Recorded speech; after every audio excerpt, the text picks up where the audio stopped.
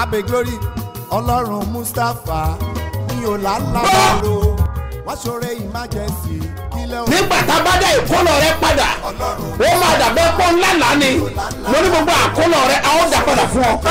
tí gbogbo ẹ tó ń gbọ́ mi lẹ́nìí àsọtẹ́lẹ̀ àkọ́kọ́ tí mo rán jáde sí ayé rẹ nìyí o ti ń fa ìkorò sí inú ayé rẹ ní orúkọ Jésù lónìí àní lónìí lórúkọ Jésù ó yá parẹ́.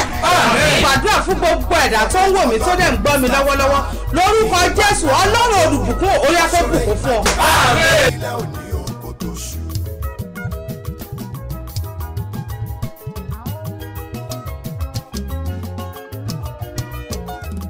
Jẹ́ kí Ọlọ́run àlàáfíà. May God of peace kí ó wà pẹ̀lú gbogbo ènìyàn tó be with gbọ́ ohùn everyone mi. hearing my voice. Ibikíbi tó o bá wà. Wherever you may be, Àmì rẹ̀ ni mo nílò. I need your amen. Ní orúkọ In the name Jésù. of Jesus, Ayé rẹ̀ máa your dìde. love will be lifted. Ọwọ́ tó dá ọ The dúró. hand that puts in us Ọwọ́ yẹn máa that gbiná. hand will catch fire. Gbàrà tó bẹ̀rẹ̀ náà jẹ́ The Jésù. fan in the blood of Kí ó Jesus dìde fún will ìrànlọ́wọ́ rẹ̀. rise for your help. Ó dẹ̀ rí àánú gbà. You will obtain mercy. Jésù Olúwa wa. In Jesus' mighty name, my Lord. Orúkọ mi ò yí padà. My name changing not. Àpòstélì yìí náà Your ni. apostle. Dr. SMO Mustapha JP Baba Ṣebíọba láti ìjọ Seed of Christ Golden Church Land of Reality tí olùjọ á wà ní Gbáremú Ìdíòbí Airport area ní ìlú Ìbàdàn. Òmìnira rẹ̀ dájú Baba Ṣebíọba ń bọ̀ o pẹ̀lú agbára Ọlọ́run alààyè Jésù yóò ṣe tirẹ̀. Bẹ́ẹ̀ni o, gbogbo olùgbé ikọ̀ mọ́. Àjàsà, Ìkọlà, Ayétóbi, Ìjàgùn, Gowon Estate, Alágbàdo, Àmìkọ́lé, Sango Ọ̀tà, Ìyànà Pàjá, Abúlé Ẹ̀gbá, Ayétòrò, Bàrùwà àtàgégé. Torí yín ni Ọlọ́run fi rán Apọ́sítù SMO Mustapha JP Baba Ṣebíọba. Ayọ̀bọ̀ àlímọ̀ṣọ́ Total Freedom Crusade. My freedom, òmìnira mi. Ìwọ gẹ́gẹ́ ni Jésù fẹ́ tú sílẹ̀. Wọ́n nínú òde àìsàn, òṣì, ìráhùn ìyàgọ̀. Máa bọ̀ wá pàdé Jésù látọjọ́ Monday 11 ní Friday 15th April. Láago 4 ìrọ̀lẹ́ lójoojúmọ́ 4 p.m. Wá wo bí àwọn èèyàn yóò ṣe máa bọ́ lọ́wọ́ ogun. Pẹ̀lú agbára àti wà láàyè Ọlọ́run tó ń fọ́. Nínú ayé Baba Ṣebíọba Apọ́sítù Dr. SMO Mustapha JP. Christ Gospel Mission Campground. Gospel Pastor. Command Road. Ìlú mọ́ Ìpàjà la ó ti pàdé o. Òmìnira rẹ̀ dájú gbàgbé tó o bá lè wà ń bẹ̀.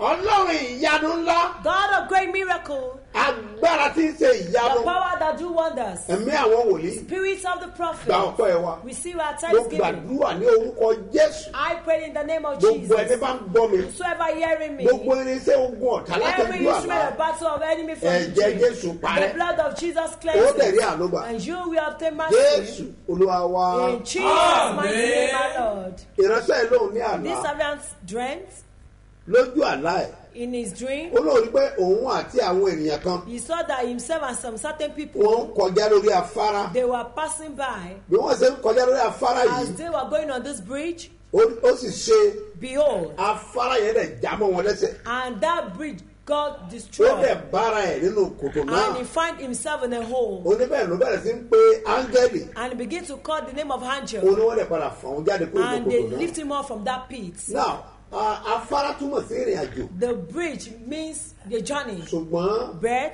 tá a bá fẹ́ bá ní ìrìn àjò, if you want to embark on journey, ó yẹ ká wọ ẹni tí you're a bá lọ. supposed to look at the one to walk Torí pé with, because apani wà nílé, there is destroyer apani to- wà lájò. there is Ẹ̀wọ̀ ẹni bá rìn o, journey. Look at the ayé people you ṣòro. walk with. People are wicked. Ṣọ́ra torí ènìyàn tó máa bá rìn Careful of the people you walk with tó lè fa àkóbá fún ìrìn àjò that ẹ̀. can implicate the journey of your Ṣọ́ra life. dáadáa, Be eléyìí very tó nílò careful. àdúrà This one is àti prayer, ìkíyèsára. and be watchful. Ìyẹn jẹ́ àkọ́kọ́. That one is first. Èkejì ni wípé Secondly, bó tilẹ̀ jẹ́ wípé no matter what, wàhálà yẹn padà dé, that problem ó arise, padà rí you ìrànlọ́wọ́ will later get an nípa help àdúrà gbígbà. through praying. So mo pa àwọn áńgẹ́lì You lókun. know it was an Ló ń angel. kọjú Ọlọ́run á dá olóhùn. God will answer you in Ẹnì Jesus. kejì obìnrin lélẹ́yìí. This one is a woman. Olóhùn rí wípé She saw that. òun bá ara òun láàárín àwọn tó wọ aṣọ funfun. She found herself in the midst of the people wearing white Wọ́n wá náwó garments. sóhun. They now stretched Wọ́n hands lè to sọ fún un her. pé They told her that òun lè kú kàn. that she's next to die. Oníbẹ̀rẹ̀ ni òun bẹ̀rẹ̀ sí sọ pé And she began to say that lórúkọ in the name of Jésù Jesus, èmi kọ́ ni kú kàn. I will not die. Lórúkọ Jésù. In the name of Jesus. Oníbẹ̀rẹ̀ bẹ̀rẹ̀ sí sọ. And she began to Wọ́n dẹ̀ tají. pronounce as she woke up. Ìyẹn ni pé This one means àwọn kan ń wo ikú there are rẹ̀. some people that are Tó thinking of gbọ́dọ̀ death gbàdúrà against you.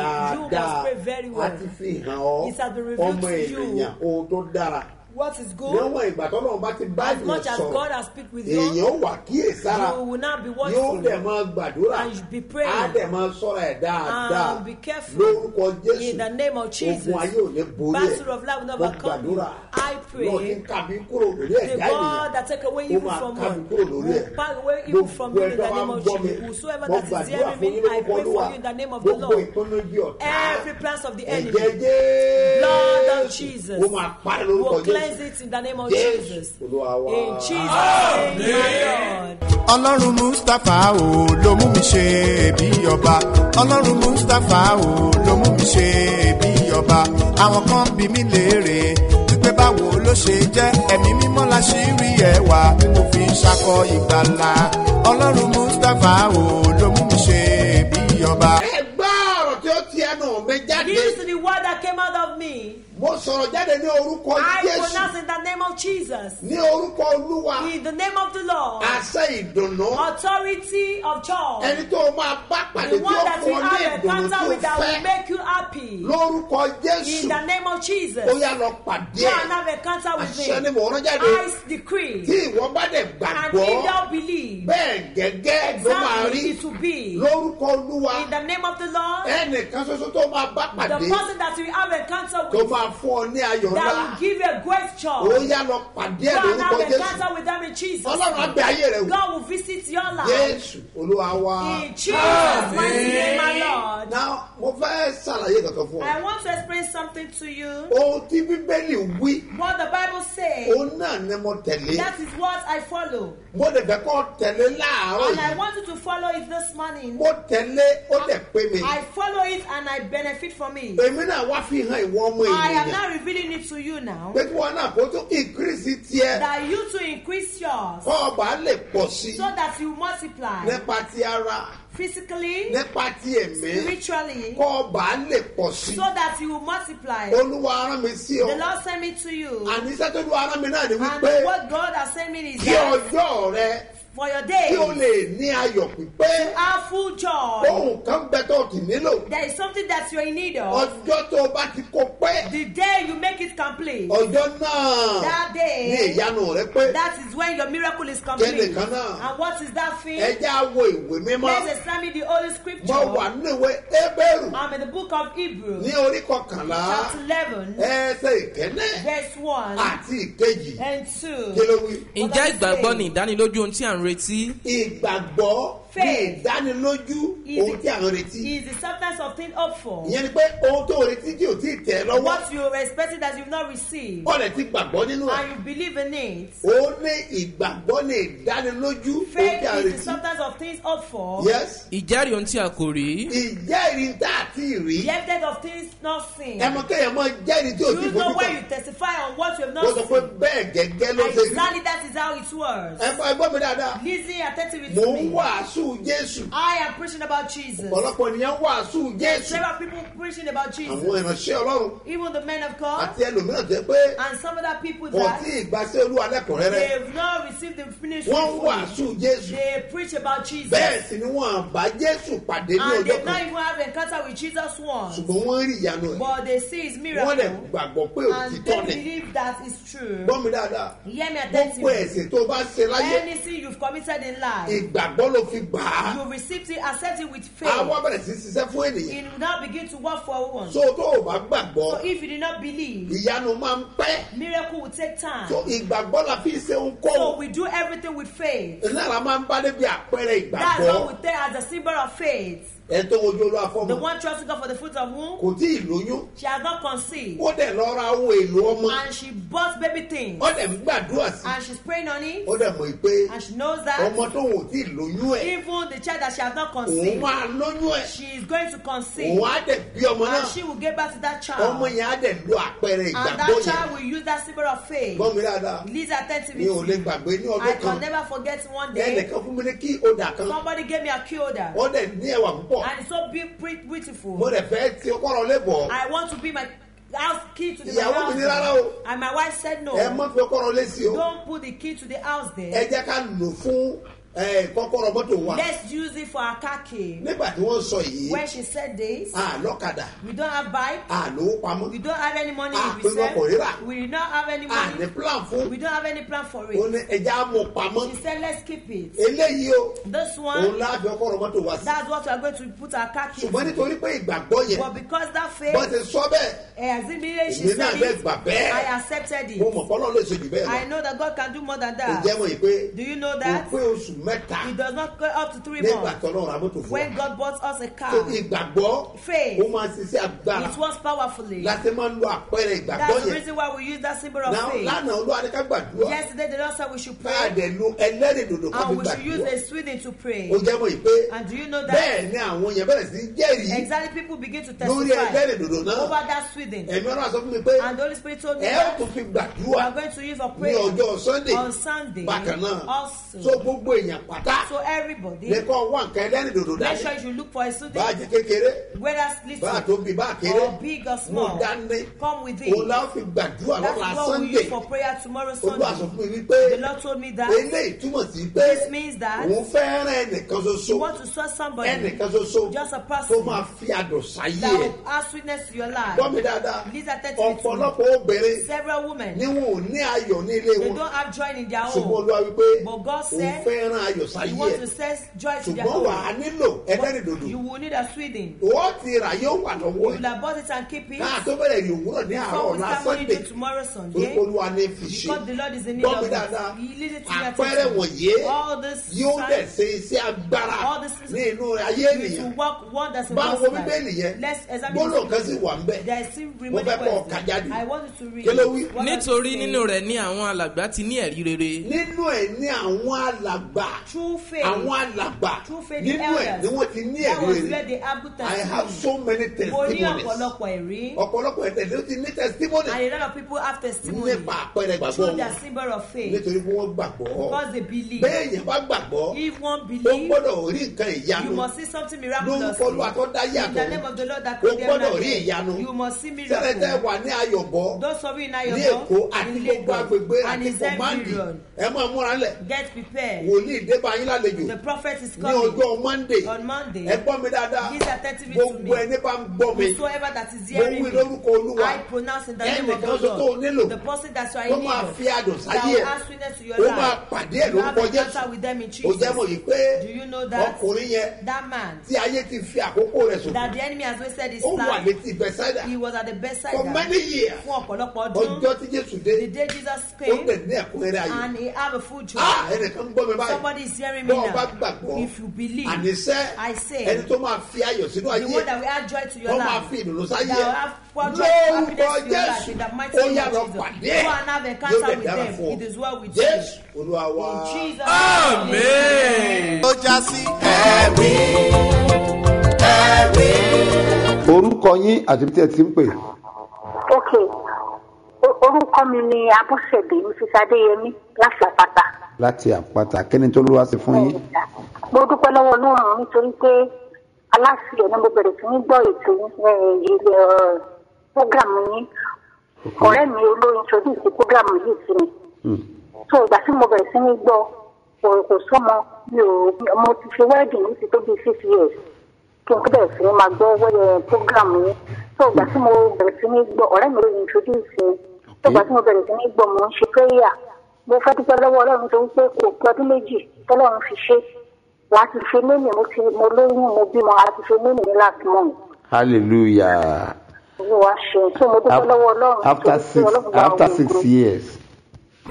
after 7 years. After 7 years. Ogún kókó bíi 3 weeks kókó 7 years ni mo bímọ. wow wow ẹ jẹ́ kí n gbàdúrà fún yín agbára ọ̀run kó gbàdúrà fún yín Àmín Jésù. ọmọ yẹn ọ̀run kó dì lámùrè Àmín Jésù. ẹ̀jẹ̀ Jésù kó sàn lára yín Àmín mo gbàdúrà ọmọ yẹn ògo ẹ̀ máa jáde Àmín gbogbo àwọn tí ń wojú Olúwa tí wọ́n ń gbọ́ ọ̀rọ̀ ẹ̀rí rẹ èkúkú rí orí Ọlọ́run mi ó máa dá wọn lóhùn lórúkọ Jésù Àmín Jésù. ẹ̀rí yẹn á máa pọ̀ sí Àmín. lẹ́yìn ìgbà tọ́lọ́ ti dá ọ láre tọ́ ti bímọ ìbùkún wa tó dé lórúkọ Jésù Àmín Jésù. Jésù Olúwa wa.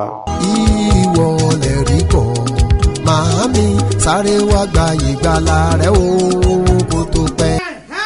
Oh yes. Oyin ni orúkọ Jésù oyin ni. Oyin ni yo. Oyin ni orúkọ Jésù oyin ni. Ó wọnú ayé mi kò tún sọ̀rọ̀ ẹkún mọ́. Ó wọnú ayé mi kò tún sọ̀rọ̀ ìbànújẹ́ o. Oyin ni orúkọ Jésù oyin ni. Oyin ni orúkọ Jésù oyin ni. Oyin ni o. Oyin ni orúkọ Jésù oyin ni. Ó wọnú ayé mi kò tún sọ̀rọ̀ ẹkún mọ́. Ó wọnú ayé mi kò tún sọ̀rọ̀ ìbànújẹ́ o. Oyin ni orúkọ Jésù oyin ni. Ẹ pariwo ẹ sọ̀rọ̀ sókè. You will shout and talk louder. Say, my God. God of Baba Shebi Oba. Add on it to my life. Let my life be sweetness. Praise Jesus. Orúkọ Jésù.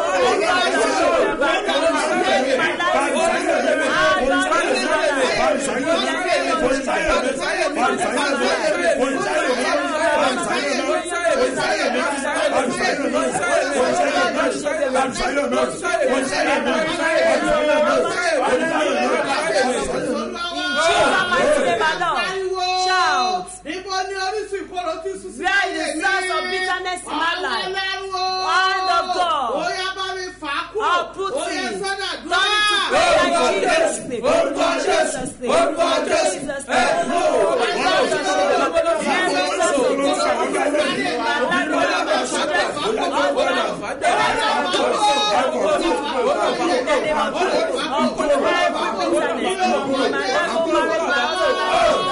my life, in my children's not pray very well. You will shout. Where is the source of bitterness in my life? God of Shebiaba. Put it in Jesus' name. Pray in the name of Jesus. In Jesus' name. In Jesus' name.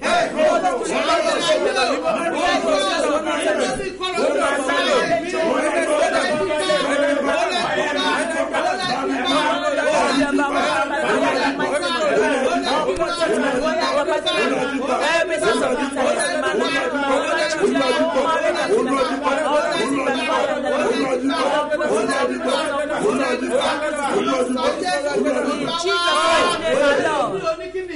some people say, what is the meaning of bitterness? The children that used to torment you, the husband they used to torment you, the husband they used to torment you, the business they used to torment you is bitterness. You went every day, quickly shout, God of Baba Shebi Oba, wipe my tears today. Prayer in the name of Jesus, in the name of Jesus, in the mighty name of Jesus. Oh God of Shebi Oba, wipe away my tears today.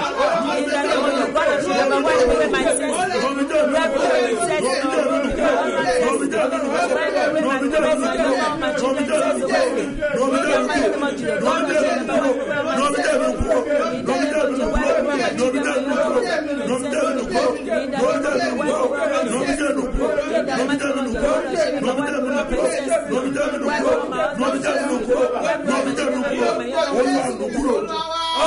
I pray for everyone that believes. Where's the source of bitterness in our lives? In the name of Jesus. Heaven will block it. Heaven will block it. Heaven will block it. Heaven will block it. Heaven will block it. If you can say someone amen while jumping up, in the name of Jesus. Sweetness will come to your life. Amen. Amen. Amen. Amen. Amen. In Jesus' name. rẹ̀ dájú bàbá ṣe bí ọba ń bọ̀ o pẹ̀lú agbára ọlọ́run alààyè jésù yóò ṣe tirẹ̀. bẹ́ẹ̀ni o gbogbo olùgbé ikọ̀ mọ́ àjàsà ìkọlà ayétóbi ìjagun gowon estate alágbàdo àmìkànlé sango ọ̀tà ìyànà pàjá abúlé ẹ̀gbá ayétòrò pàrọwà àtàgẹ́gẹ́.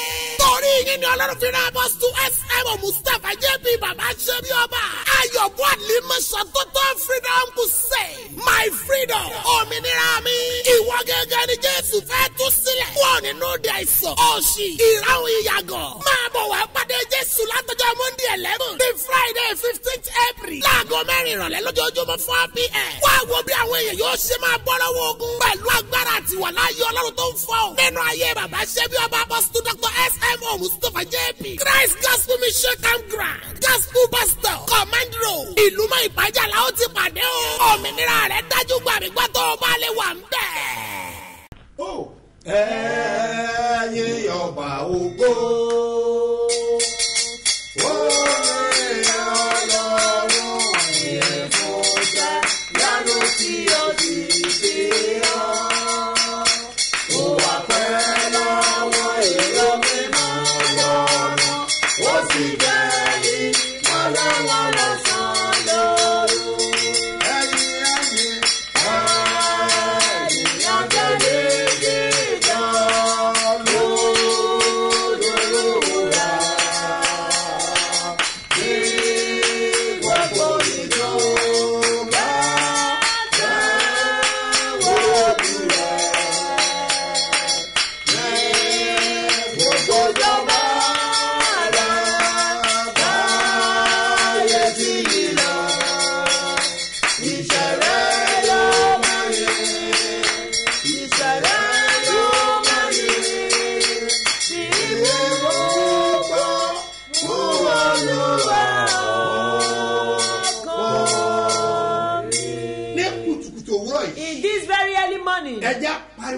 Let's shout to God. The God that has power to do all things.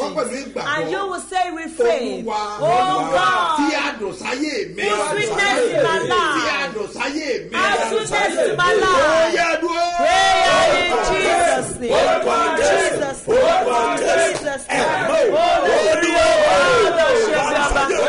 Add sweetness to my life. Add sweetness to my home, my marriage, my ministry, my husband, my children,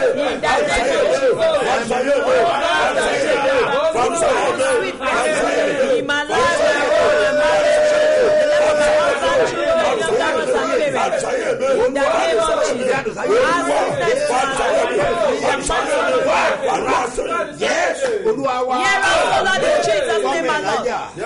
Yes, let me tell you something. There are some certain people. They are like meat in your food. When they put food down and there is no meat or fish, you will not be happy. There are some people in life of God. They like meat or fish over the food. There are some people. They are like sugar in the tea. If these people are not in the life of God, the sweetness of their life is not complete. We need to ask for it. If this thing comes to this life, people begin to envy you. You will shout so loud. Call the name of Jesus. Call Holy Spirit. My God. Put sweetness in my life. I make my life in the name of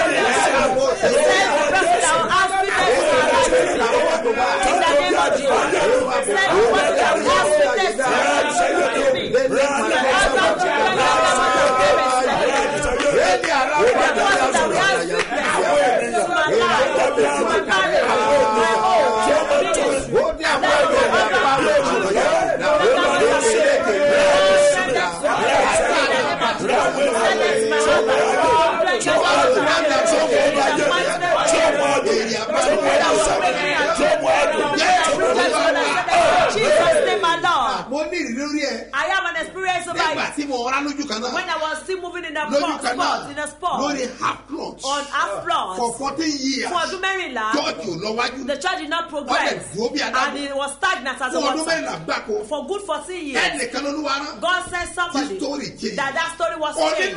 You need somebody that will change your story. Shout so loud. Oh God, my way is my own benefactor. God send them to my life. Jesus, Jesus, Jesus.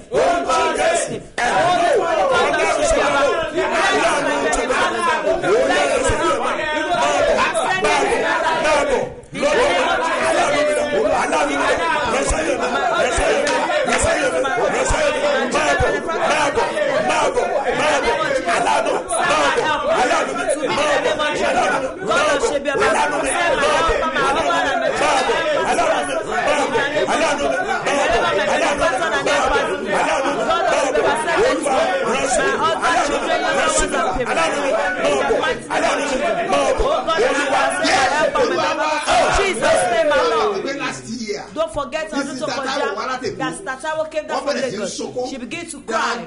Daddy, that she's age of 37 years. They said she come here, that her case will be settled. I said, what are you doing for that? That she has not married. You have not married as you have. She said she has not married. Daddy, look at me. She has not married. Let's pray. And we pray. The Lord said she will fast for 21 days. I said the Lord said you will fast for 21 days. And your husband will come to meet you in your working place. You said, Daddy, she has fasted for 6 months. Go and fast 21 days. And she fasted for 21 days. After that 21 fasting, that she fasted in a working place, her husband came to her. The day she will come back, I saw the crash he brought. It was a brand new car. I said, who come? They said they didn't know the person. When she came out from the car, she brought them out of the car with that brand new car, latest car. When she came to the office, she knelt down and began to pray. What happened? She said the Lord that stands sweet and the person that make her happy are a good husband. Her story was changed. Listen to me. If you not have a encounter with your helper, that your life has not been that your sweet keep it tomorrow. We are going to use it for prayer. You will shout. My God, aládùn ayé mi dáadáa, ẹ máa da ayé bọ̀, ó yàgbọ́.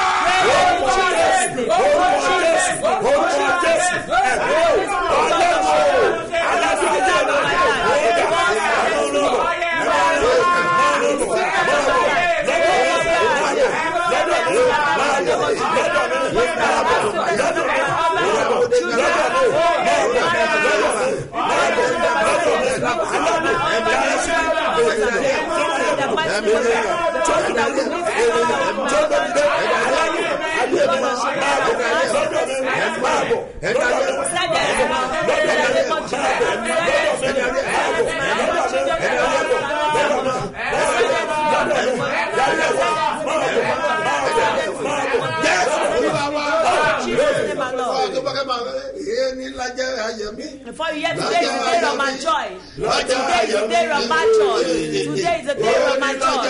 Today is the day of my joy. The day of my joy. The day of my joy. You have met your helper.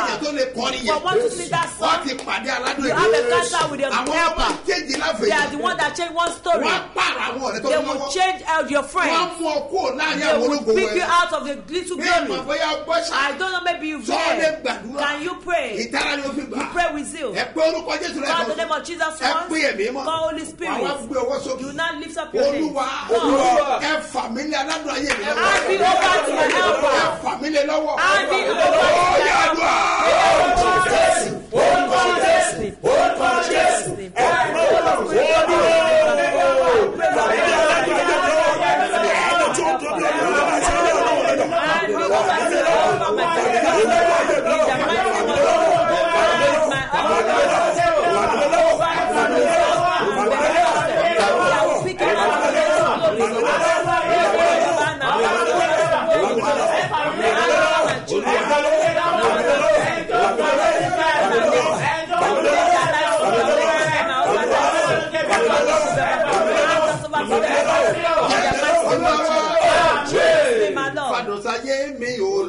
kó má má kóró. Fàdùn sáyé mi olúwa kó má má kóró. Torí pé òjò tó rọ̀ ṣe é wúlò lọ́rọ̀ sí lèké. Fàdùn sáyé mi olúwa kó má má kóró. Ọlọ́run lókè yóò. Fàdùn sáyé mi olúwa kó má má kóró.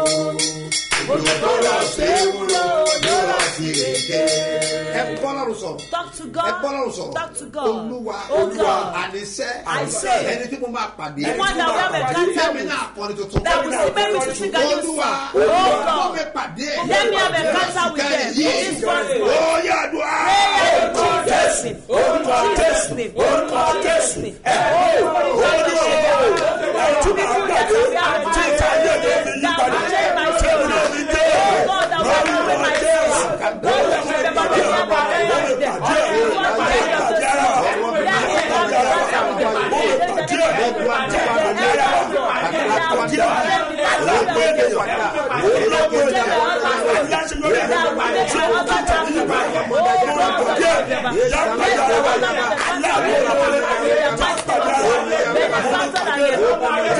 me have a contact with them.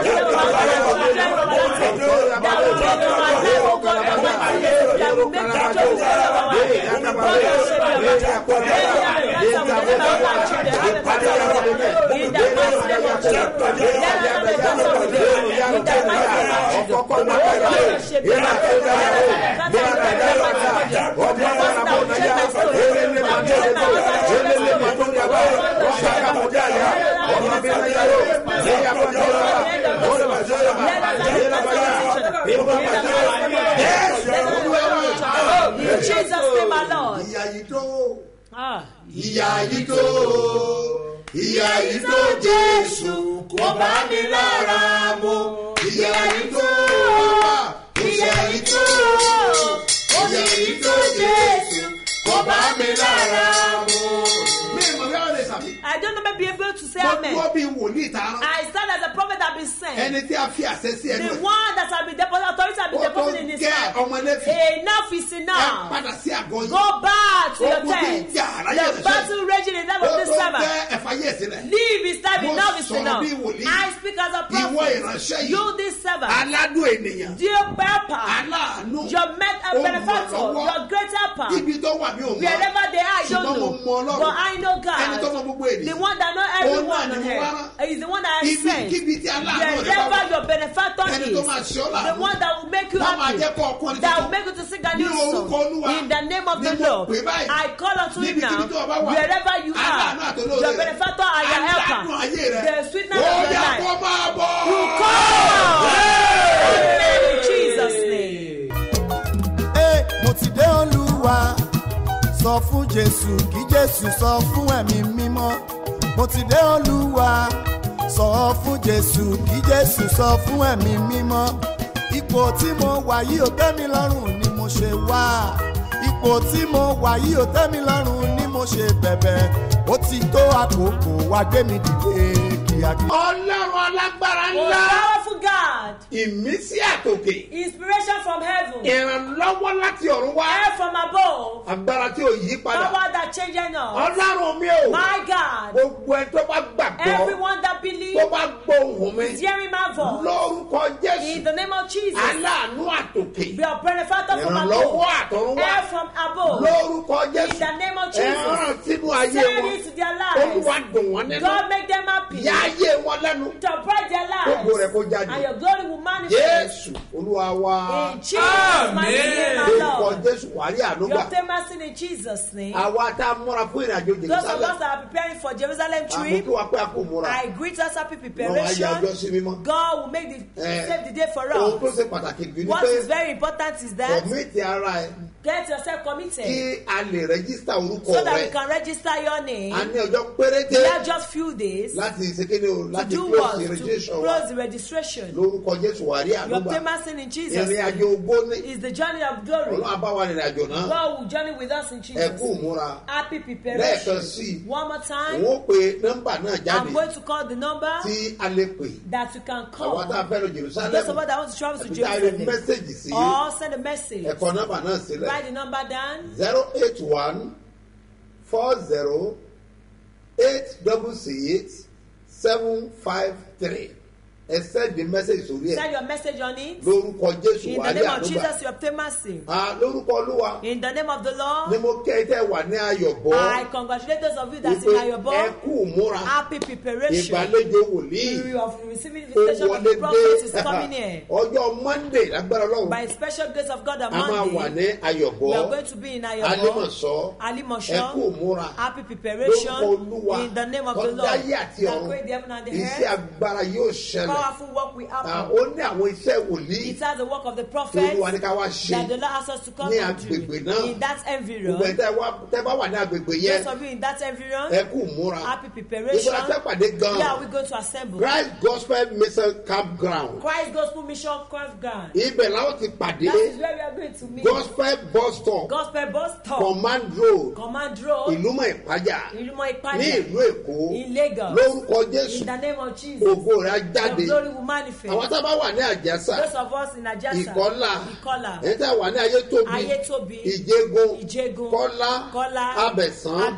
Gawan Estate. Àwọn tá wà ní Alágbàdo. Those of us in Alágbàdo. Àbòrú. Amíkanlẹ̀. Ẹ̀yin tá wà ní Ṣàngó. Those of you in Ẹ̀yin tá wà ní Ọ̀tà. Abúlé Ẹ̀gbá. Ayétòrò. Bàrúwá. Àti Agége. Ẹ̀jẹ̀ àjọ pàdé mẹ́. Let's come and meet them. It's going to be great. Ó máa lágbára gan. Ọlọ́run fẹ́ na owó agbára. God wants to stretch forth his mighty Ó hand. fẹ́ na owó He wants ìyanu. to stretch forth his miracle. I've been sent a Sí great gbogbo task ènìyàn. to everyone. Tó ọba ti wà ní gbogbo If agbègbè you're in yẹn. this environ, Múra kó máa bọ̀. get ready Aago to mẹ́rin láti come. pàdé. We are going to assemble by A ó 4 dẹ̀ wá p.m. bẹ̀. and we are going to be Títí di there aago méje till àbọ̀. 7:30 Ẹ gbọ́ mi. p.m. Listen to me. Àkọsílẹ̀ ní eléyìí. This one is has been Mo ní ordained. sẹ́. I said, Gbogbo agbára tó ní every kó o mọ́ dìde. power that said you will not be Àṣẹ great, tí òjò rà ló. authority that not in that is Lórúkọ your Jésù. in the name of Ọ̀run máa dáná Jesus. sun. Heaven will consume Yóò you dẹ̀ with dáná fire. fún ọ. It is well with you. Gbogbo ìtẹ́ránṣẹ́ lọ́wọ́. All everyone, the support Ọlọ́run of mi á this ministry, dìde God fún will rise for ìrànlọ́wọ́ your yìí. help. Ògo rẹ̀ á jáde Your lórúkọ glory Jésù. will manifest in Tọ́lọ́ bá fi Jesus' sí name. ọlọ́kàn. If God has laid it in your Láti heart ṣe ohunkóhun to do anything fún iṣẹ́ ìránṣẹ́ yìí. support this ministry, Ẹ kọ nọ́mbà ẹ̀ sílẹ̀. write this number down.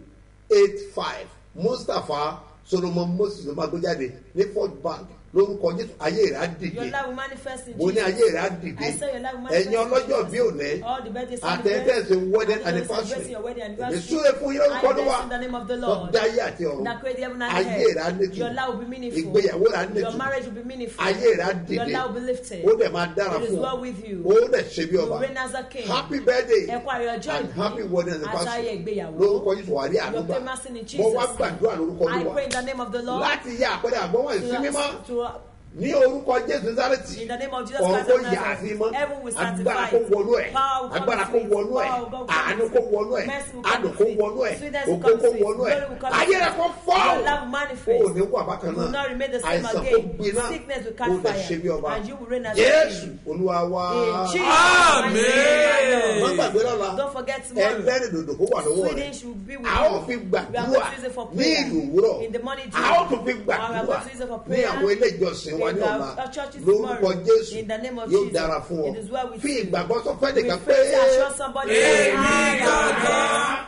lẹ́rìí kan. Òmìnira rẹ̀ dájú bàbá ṣe bí ọba ń bọ̀ o pẹ̀lú agbára Ọlọ́run alààyè Jésù yóò ṣe tìrẹ. Bẹ́ẹ̀ni o, gbogbo olùgbé Ìkọ̀mọ́, Àjàsà, Ìkọlà, Ayétóbi, Ìjẹ̀gùn, Gowon Estate, Alágbàdo, Àmíkànlé, Ṣàngó Ọ̀tà, Ìyànà Pájà, Abúlé Ẹ̀gbá, Ayétòrò, Bàrúwá àtàgégé.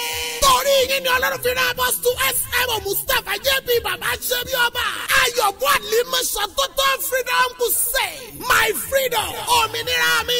Ìwọ gẹ́gẹ́ ni Jésù fẹ́ tú sílẹ̀. Wọ́n nínú òde àìsàn, òṣì, ìráhùn ìyàgàn. Máa bọ̀ wá pàdé Jésù látọjọ́ Monday 11 ní Friday 15th April. Láago 4 ìrọ̀lẹ́ lójoojúmọ́ 4 p.m. Wá wo bí àwọn èèyàn yóò ṣe máa bọ́ lọ́wọ́ ogun. Pẹ̀lú agbára àti ìwà láàyè Ọlọ́run tó ń fọ́. Nínú ayé bàbá ṣe bí ọba Apostle Dr. SM Mustapha JP. Christ Gospel Mission Campground. Gospel Pastor. Command Road. Ìlúmọ̀ Ìpájà la ó ti pàdé o. Òmìnira rẹ̀ dájú gbàgbé gbà tó o bá lè wà ń bẹ̀.